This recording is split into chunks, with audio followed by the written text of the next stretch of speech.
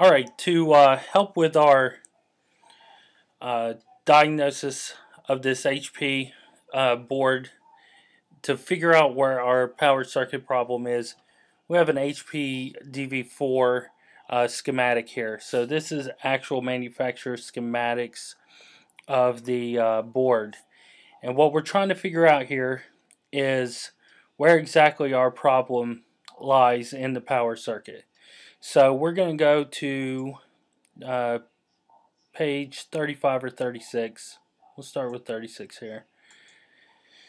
Yes. What happens here is you have the light for your power jack. And this will tell you the, well, this is pretty much the schematic layout of the power circuit. So we're going to go here and zoom in just so we can read this a little bit better. And what happens is this actually gives us a layout of how the power cycles through. So as we look at this, we see that where we were looking on the one side in the power channel, that's your power in for your light, and then you have your fed off to the side here, and then you have another FET for it.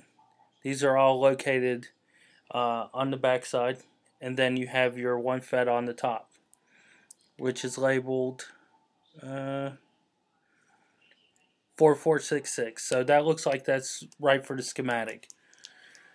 What we're trying to do is figure out where the power stopped on the one side. So as we follow this schematic through, which we'll do that here, we'll go to the other side. This schematic actually gives us a layout of our entire board as the power travels through it. And what we find is where that WAN port jack was, we find that these are our FETs that were off to the side.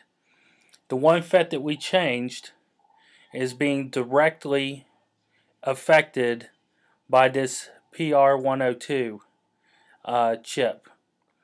So what we're going to do is also check the PR102 chip that directly affects this